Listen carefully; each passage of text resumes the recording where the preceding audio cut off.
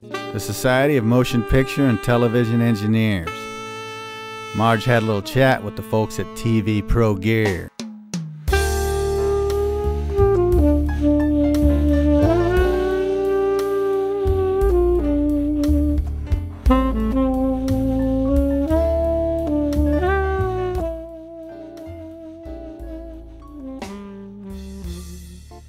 So Andrew, tell me a little bit about what you have here today at SMPTE. Well, this is our universal fly pack. It has 3 patents on it applied.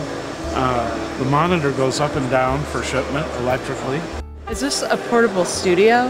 It's an entire studio on wheels. Okay. MTV has one. They shot 32 concerts with it last year. Warner Brothers is using it for sports, football and basketball, in smaller markets. Comcast has one.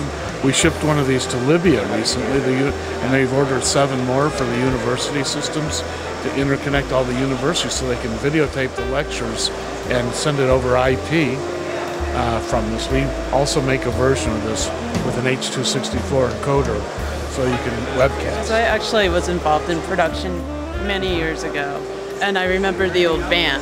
How does this equipment different from, I think at that point it was still beta tapes that I was using with the portable van. So the fly pack slides into this truck.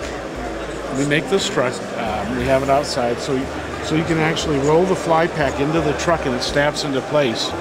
Then you have satellite for up and down link using the new VSAT, which is only $30 an hour. Okay. It has global position. It automatically catches the satellite. You don't have to steer it in. And of course, it gives you instant replay in slow motion for sports. Oh, okay. But so it can be used as a truck inside the truck, or you could take it out like so. 2 boxes. The companion box holds the cameras, the cable reels, the tripods, the headsets, the mics. So 2 boxes, and you can go anywhere in the world. It takes less than 15 minutes to set up and you're ready to shoot. There's 2 types of shoots. There's single camera shoots, which is typically the scripted material or documentary. And then there's multi-camera shoots, which are typically non-scripted event type things like concerts, conferences, music concerts, sports. So this is used for those type of things where a multi-camera system is required. And it enables you to cut from camera to camera, of course, to dissolve, swipe, picture-in-picture. You can do in high-end graphics. You can make titles. You can record and store clips for playback. So if you're doing for example, doing a seminar and the speaker wants to have images playing back on the projector, it can feed the projector at the same time they're shooting. So it's a universal production system. It's designed to take up to 8 cameras, either people operated or robotic. It has 4 channels of wireless Sennheiser microphones, a 12 input HD SDI switcher, multi-viewer. You can pull the power cord from it and it'll run for over an hour on battery backup.